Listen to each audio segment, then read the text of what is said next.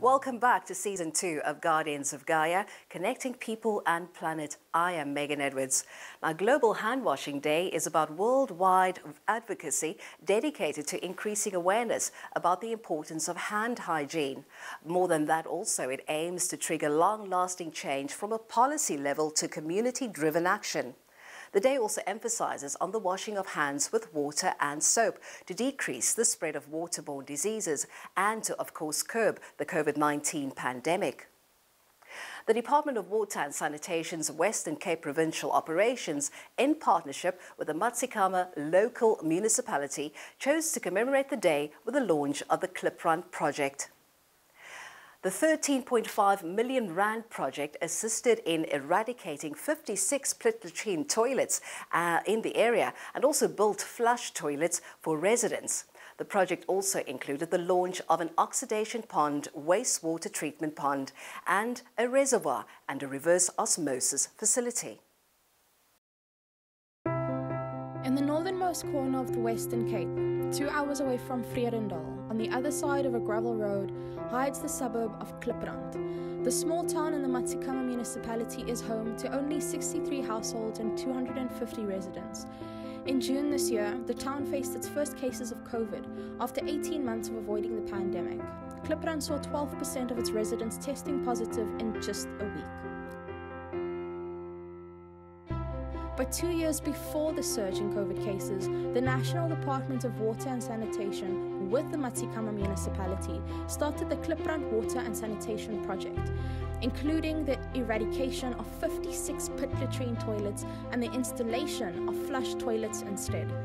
The launch also introduced an oxidation pond, a reservoir, and a reverse osmosis facility. Now, 4 months after the surge in COVID cases, the project was launched in October on Global Hand Washing Day 2021. This is a global advocacy day dedicated to highlighting the significance of hand hygiene and activating change from the policy level to community-driven action. Washing hands with both water and soap is also stressed on this day because this cuts the spread of waterborne disease and curbs the spread of the COVID-19 pandemic.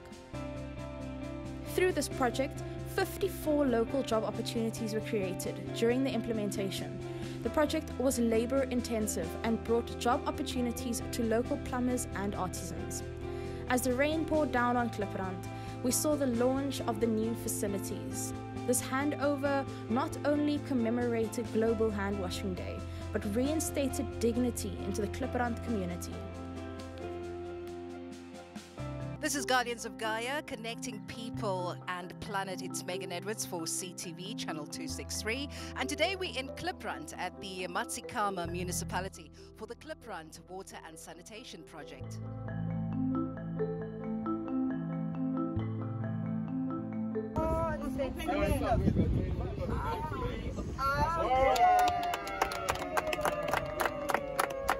Project was officially opened by the Executive Mayor of Matsikama Local Municipality, Ms. Matilda Baines.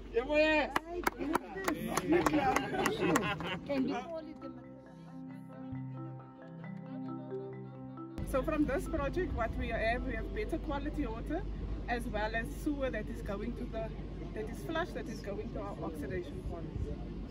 We're launching this project at Kliprand where people didn't have access to basic water and the basic sanitation. Therefore, we saw it fitting fully to today's event to say, because now they will have access to water and sanitation for the first time in their lives.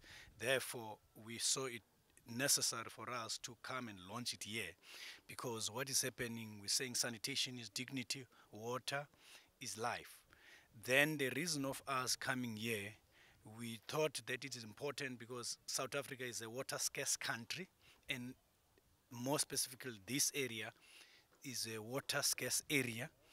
There we saw it important that we must come and educate people about the importance of saving water, at the same time the importance of protecting the infrastructure, but the very most important thing is the washing of hands with soap and water. But while we're doing that, we need to save water. So we saw it that it is right then we come and educate them so that they can understand and have an idea of why it's important to wash hands with soap, because there is a pandemic as well globally, which is not a South African issue, it's a global issue. Then a pandemic, if we wash our hands with soap, then we can save lives. That was the reason for us coming here today. I'm currently standing inside of the Klipbrand Water and Sanitation Project, reverse osmosis reservoir. Can you introduce yourself, please, and your involvement here today? Thank you so much. My name is Ruben Soul. I am currently the acting municipal manager of the local Matsikama municipality. Thank you so much. So more about the Klipbrand Water and Sanitation Project and, of course, the reverse osmosis and everything going on here today. Why now? Why at this time? At this time, it is very much important, obviously, to bring that better life to the community. And obviously, water, as we all know, is life. And sanitation, as we spoke on this morning, about the dignity of the people. So this time it's critical for us so that the people of Klipbrand, the community, can get that basic water as we all refer to. Thank you so much. I absolutely agree. Talk to us a bit about all of the stakeholders involved here today. Yes, obviously we would love to start with the Department of Water and Sanitation. With this funding, it will not be possible for us to erect all this, what is here in Klipbrand, and particularly this reservoir, and the other combo as we refer today. But the local Matsikama municipality as a stakeholder, and as well, obviously, the contractor and the local community. They are all stakeholders in this very much important project. Fantastic. So what are the future plans for other communities just like the Klipbrand community? Yes, we have a local community exactly in the Matsikama area, such as Papendorp, where about 60 community households also is. We have the Rietpoort community, which is part of this area. It's just on the other side of the road, which is the N7 leading all the way to Namibia. But the plans, definitely, we are already, in appointing a contractor. There's already at work, 40% of work has already been done in Rietpoort. And this definitely to bring very much, boiled water to the local community. That is what we need it for. It seems the most important customer, if I may say so, is the community. But how did you get the community involved, if at all? Absolutely. You will recall that we have our local meetings, where we call it IDP meetings, Integrated Development Plan, where we consulted with the community on basically on 2 occasions, early in the year in April, and then late in the year in September, October. So that is the platforms where the communities express, obviously their wish list, what they want to do, and obviously how they're going to partake in the local development, in particular in the area. So they've highlighted the need, they've said it to us, and sometimes it's not always possible to get the stakeholders on time. But in this instance, we are very much fortunate that the Department of Water and Sanitation obviously can pledge the funding and make it happen for the local community. Of course, I'm still at the Klipbrand Water and Sanitation Project, and with me today I have Ms. Henne, acting provincial head of the Department of Water and Sanitation. Ms. Henne, what was the department's involvement in all of this today? The department's involvement generally, we make sure, and we have various grants that we make available to communities specifically for water and sanitation infrastructure. So today we are here at Klipbrand to, shall I say, showcase or maybe launch this reverse osmosis and the toilets, 56 toilets, and the oxidation pond. And we have actually served. What is important is that, the pit latrines, we replaced the pit latrines with 56 waterborne toilets.